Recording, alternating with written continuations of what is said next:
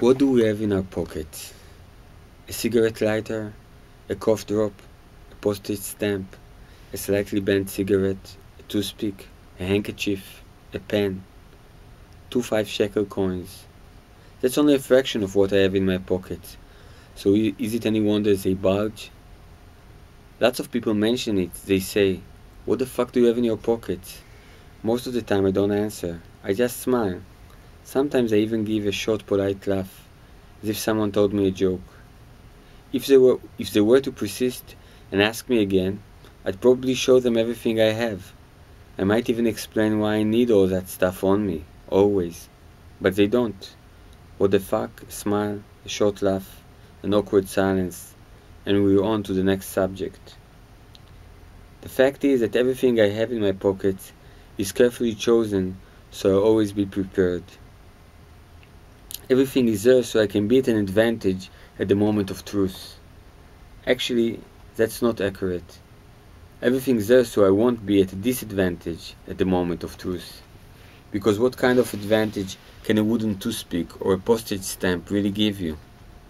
But if, for example, a beautiful girl, you know what, not even beautiful, just charming, an ordinary looking girl with an entrancing smile that takes your breath away, asks you for a stamp, or doesn't even ask, just stands there on the street next to a red mailbox on a rainy night with a stampless envelope in her hand, and wonders if you happen to know where there's an open post office at that hour, and then gives a little cough, because she's cold, but also desperate, since deep in her heart she knows that there's no open post office in the area, definitely not at that hour.